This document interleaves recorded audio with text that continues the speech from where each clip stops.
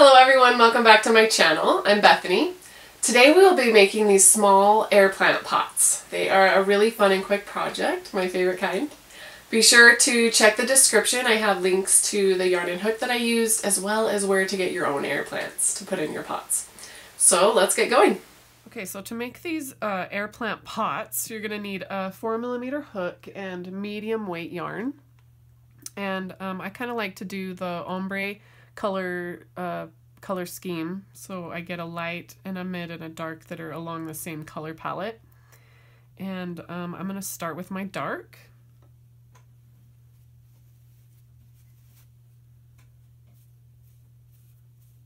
And we're going to be making the large pot. The written pattern, the link is included in the description, and it includes 4 sizes. I'm going to be working the large and then kind of saying instructions for making the smaller ones. So we're starting with a magic ring. There's a tutorial on my channel for making that. If you don't want to do the magic ring, you can make a chain 3 and slip stitch it into a loop. So we chained 1 and we're going to work 8 single crochet into the loop.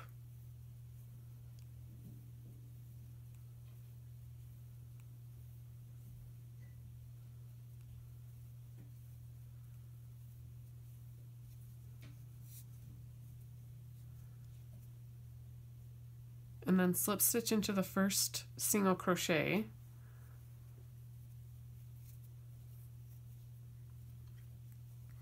Then chain 1 and then single crochet 2 in each stitch around.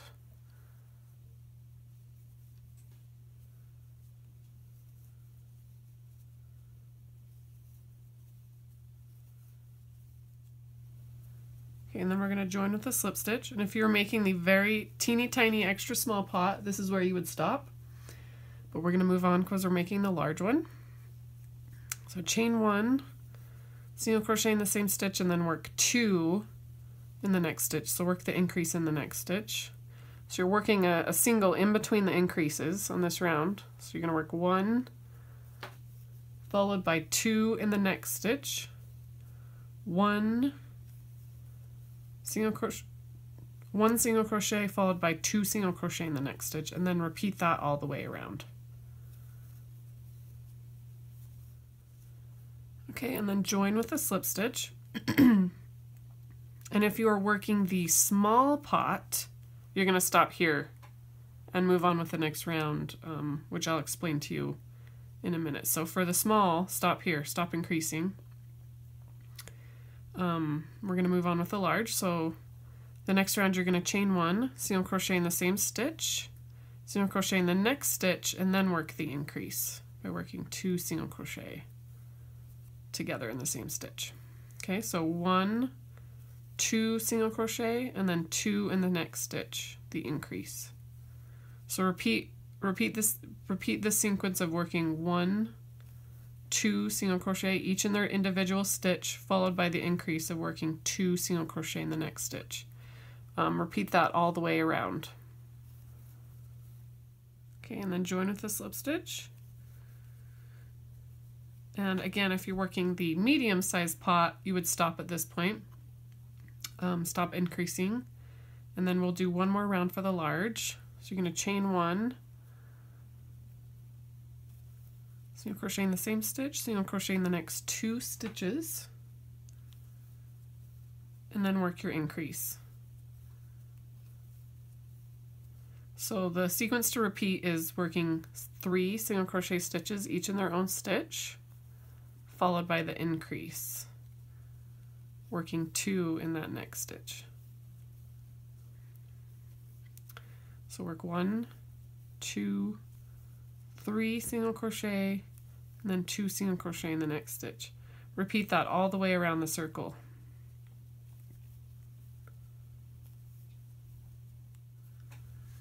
Okay, so now we're going to move on. We are done increasing, and now we're going to work the sides of the pot coming up. So if you had stopped here, you know, the extra small, small, medium, and then we're working the large. So the instructions are the same now for all the size pots that you're well, not the same, but similar.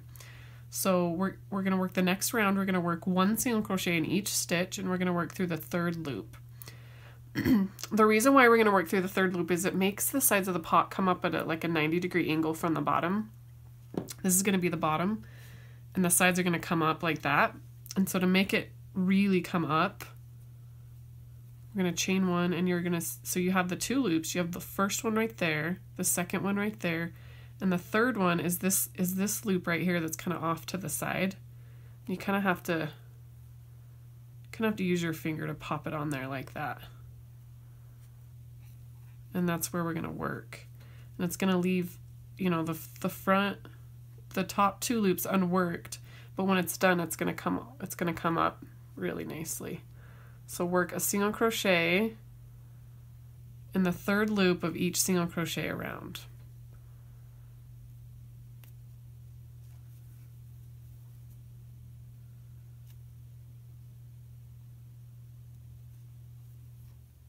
Okay, we're going to join with a slip stitch.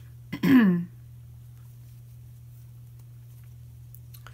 then it's not quite doing much right now on that first row, but as you continue to work one single crochet in each stitch around, it will come up more drastically, and you can see that it's made the side come up.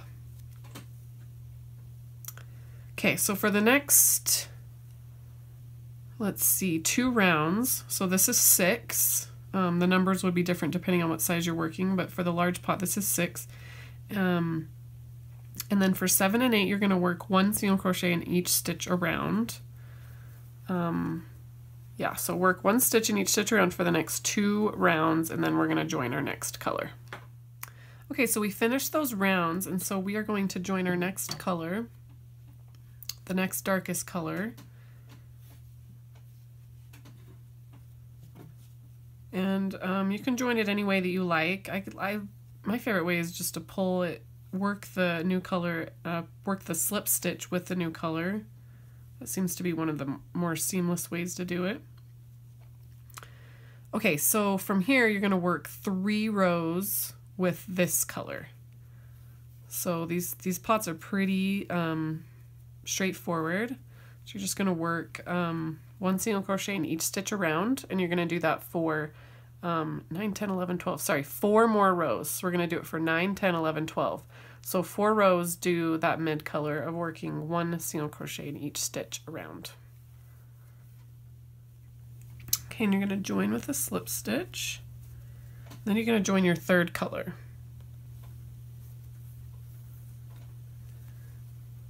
And again, I like to join the slip stitch. Work the slip stitch using the new color.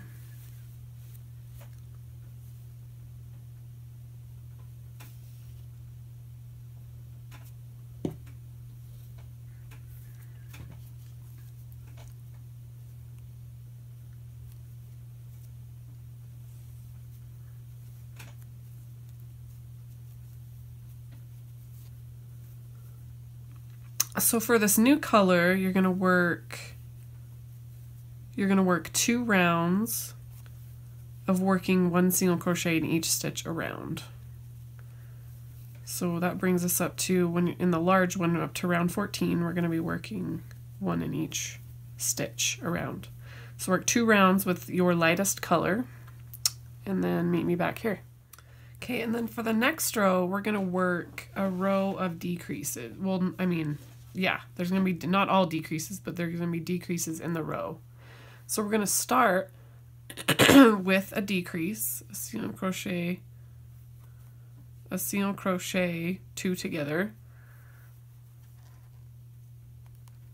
and then you're going to work 2 single crochets, each in their own stitch, and then you're going to follow that by another single crochet decrease. So that's the sequence. You're going to work a decrease followed by 2 single crochet in their own stitches, each in their own stitch. So work that sequence all the way around.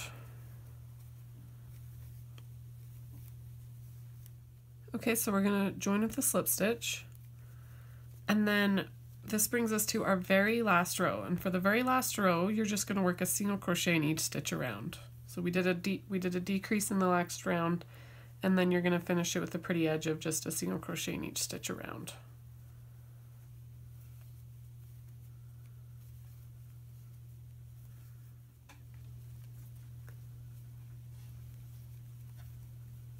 Okay, and then you're going to finish with a slip stitch. Clip your end and clip the other yarn ends if you haven't already.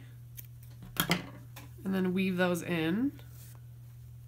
And then you have your adorable little pot. Now this is for a rather large air plant. I happen to have a pretty large one that fits in it perfectly. But it just sits in like that. And then you can see the other ones, the other sizes. This is probably the small one. This is the teeny tiny one.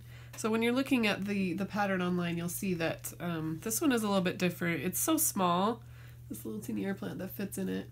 You don't want to do the decreases around the top because then it's too small to really get your guy in there. So don't do the decreases on that last one, and that's in the written pattern. So you can find the written pattern in the description, and you can find links to where you can buy your own air plants as well.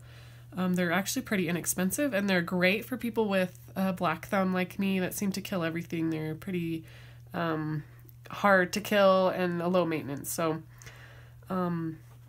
yeah, so here's our cute little pots for air plants. I really hope you enjoyed making your little air plant pots. Be sure to leave me a comment if you have any questions, and give me a thumbs up if you like the video, and subscribe. Thank you so much. Bye.